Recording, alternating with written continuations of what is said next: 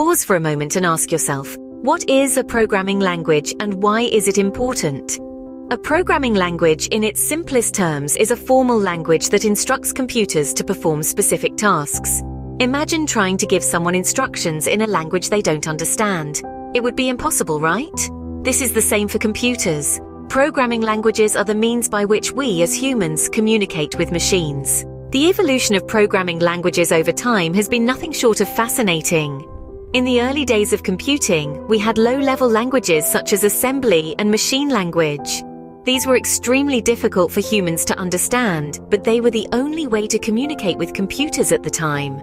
Then came the era of high-level languages like Fortran and COBOL. These languages were more user-friendly and made it easier for people to write code.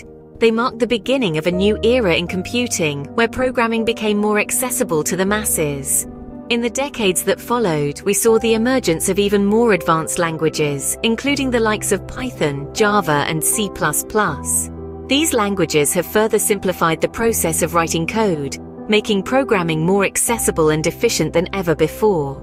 Now, it's crucial to understand that not all languages are created equally. Some, like HTML or XML, are markup languages used to structure data and are typically not considered programming languages.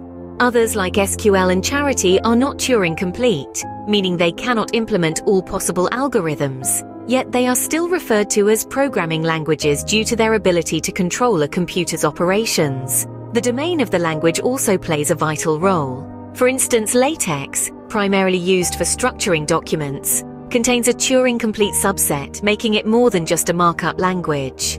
The key takeaway here is that programming languages are the tools we use to communicate with computers. They have evolved over time, becoming more sophisticated and user-friendly, making it easier for us to instruct machines to perform complex tasks. Whether it's a Turing-complete language like Python or a non-Turing-complete language like SQL, each has its unique strengths and uses. They all play a crucial role in the world of computing, enabling us to turn our ideas into reality.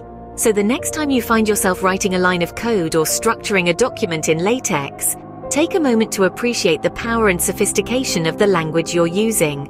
After all, without it, we wouldn't be able to communicate with machines and harness their incredible potential.